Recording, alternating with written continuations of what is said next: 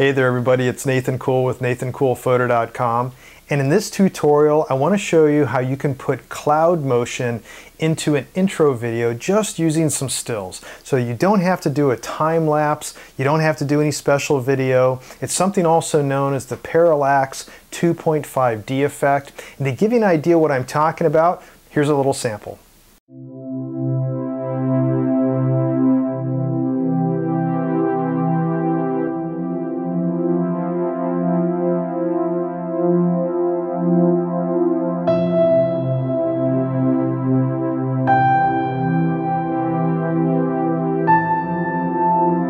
So this is done with nothing more than just 2 images, and it's something that you can use for an intro to a virtual tour or some other real estate photography video, and you don't have to take the time to sit there for a half hour, an hour to try to get some time-lapse footage. You can just do it with a simple sky swap using Photoshop, also using then the motion area of Photoshop. It's a very simple technique. If you've never used motion before, some of this may get a little overwhelming for you, but it's pretty simple. With a little bit of practice, you'll be able to get it down pat, especially if you have any experience at all using Photoshop. You ready to take a look and see how this is done? Let's get started. So we're going to pick up from our last tutorial. This is the image that we used in the exposure blending. And that's where we got that even exposure without using HDR to get a very well lit house, even though it was backlit. Anyways, this was a prime example to use. We're also then going to add in these clouds. Now this may look like an awful looking picture, and I picked this for a reason so that we can do some special adjustments to show you how to blend this and make this work doing that time-lapse video for this, okay? So first things first, what we want to do is go into motion. So up here, there's that little drop down in Photoshop. It's always got essentials if you're used to working with just standard Photoshop. And let's then pick motion. That gives us a timeline and a few other tools to be able to then use more video processing. Now we can do just like anything else in Photoshop. I'm going to go ahead and just fit that in a zoom where I can see both of these. I'm going to start a new file. And this new file that I'm going to start, it's going to be a Photoshop file. I'm going to use, 1920 by 1080. It's the typical widescreen view. YouTube uses this common. So I'm going to use 16-bit RGB color. Background doesn't really matter. It's 300 DPI. I'm going to go ahead and create that. Now I need to create a timeline. So I just click this thing that says Create Video Timeline. And now I've got a black background on this timeline, and let's say we'll stretch that out to about 20 seconds. That's going to be like, let's say, a 20-second introduction, kind of a long introduction, but we might do other things with it later. So anyways, we'll zoom in. Some of the things we could do is adding some text, a few credits, things like that going into it if we needed to. So now that we've got that timeline, we need to bring in our layer that's going to work as our base, which is going to be the house. So we just go Control A, Control C to select that. Now you could drag it in, whatever you'd like to do, but here I just went ahead and selected all and copied it, and I'm just going to paste it in here. I'm going to zoom out and then resize it to fit in there. There's a number of ways to do this. You don't have to do it necessarily this way. You could add media, you could drag and drop things. What I want to do though here is I want to make sure that the house shows mostly sky. The picture shows mostly sky, I should say. So that's where I'd like to have it for this particular example. That way we can see a lot more sky since we went to a wide view. Make sure on this and all the layers we're going to add that they're extended all the way across the timeline. All you do is you grab the end of it and drag it over. Now let's go ahead and call this base so we can keep track of what we're doing. Now I want to duplicate this layer, so I'll go Control J to duplicate it. I'm going to once again make that layer the entire length of the timeline, and we'll call him top. That way we can keep these separate. Now on top, what we're going to do is we're going to add a layer mask, and then like a reverse kind of sky swap, we're going to get rid of the sky out of him. So layer mask and then reveal all. I'm going to go down here to base to make sure that I don't do anything else on top. He's always going to be base. He won't be touched at all.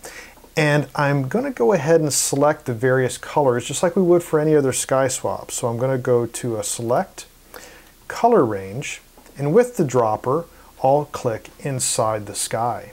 I'm going to add the plus dropper and click around other areas of the sky until I see that the sky down here in this white is all white.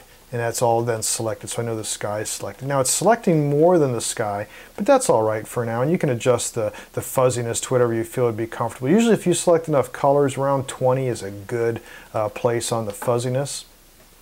Click OK. It selected a lot more than what I wanted, so to make sure that we don't get these other things, I'm going to select the Quick Selection tool, and I can either click on the minus little icon here, or I like to just go back and forth with the Alt key. So I'm just going to press Alt and select around the areas that I don't want to have included. Okay, so this is typical to do in any other sky swap. I'm just making sure that the sky is selected, and that's really all. Okay.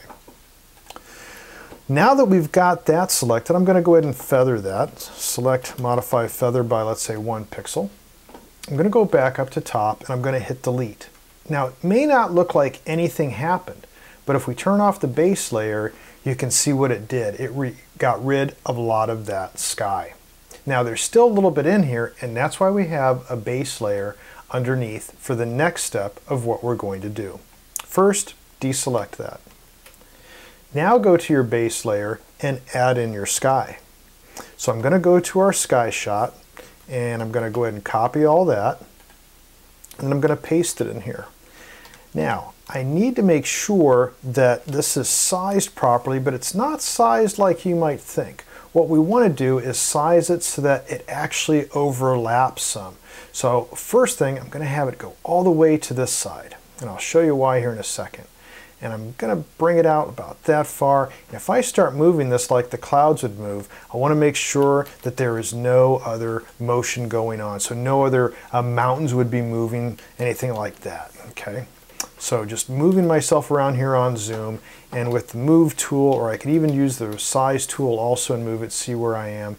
And let's see, that looks good. I'm not getting mountains, and I like where those clouds are. Now, I need the clouds to start someplace and end someplace. So I can also extend that a little bit, resize it. Let's say that looks good right about there.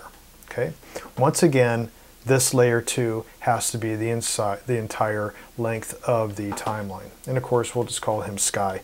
And you don't have to name these. I'm just doing this for the tutorial so we can keep track of them better. Now, like any other sky swap, we have to blend it. But in this case, we blend it by brushing in some of top. So we take a brush at about 20% flow, and then we just brush like across these mountaintops, across the top of the house, and that gives us a nice blend. Now what you can do is you can adjust the sky layer to whatever you'd like. In this case, I'm going to add a few adjustment layers with clipping masks. I'm going to go Layer, Adjustment Layer, and let's say I'm going to use a Levels layer. Add a clipping mask by selecting this guy here, and then I'm going to darken it a little bit. This will darken those blues. Maybe lighten up the clouds a little bit. That'll brighten it somewhat. If I want to saturate it, the same thing.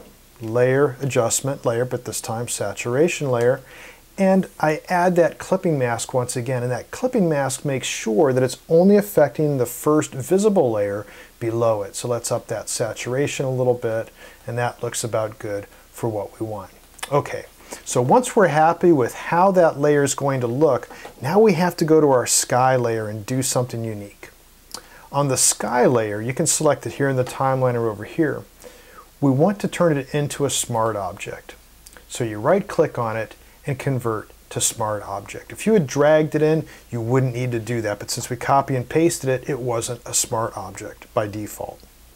Now go ahead and open the sky layer over here on the left, and now you'll see a transform option. So with the timeline all the way over to the left, select transform. Now move that slider all the way to the end of our video. And now we want to show the end of the sky. So we're going to go ahead and move the sky by selecting our move tool. Hold down shift so we can move it appropriately, and we're going to move it to its end, which would be there. Okay, now that we've got that, we just move our slider back and you can see the clouds are moving. If we hit play, we can start seeing that the clouds are moving across there. Of course, this won't look as accurate because this is just a little preview in Photoshop, but to see what it looks like done, we have to render it. So all that you do, like any other video, is you go to File, Export, and then Render Video. Once you're done rendering that video, it will take a little while, but in the end, it will look like this.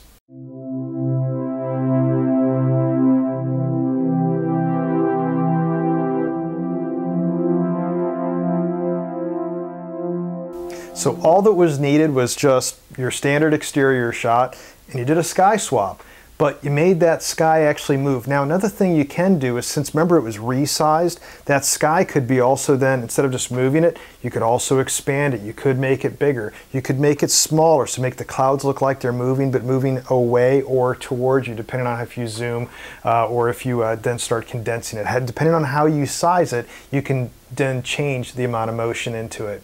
And once you have this, you can use it for, like I said, intros to real estate photography videos, some of your virtual tours. It's something that my clients really like. It's a pretty easy thing to do, and it saves a lot more time than setting up a camera and doing a complete time lapse and hoping that you're going to have clouds also that will work to your favor for doing this. Anyways, I hope you liked this tutorial and that you can use some of this in your photography as well. If you did like this video, you can subscribe to my YouTube channel. It won't cost anything, and as soon as one of these videos is posted, you'll be the first to know. Thanks a lot for watching. Until next time, take care, be safe, and get out there and shoot something.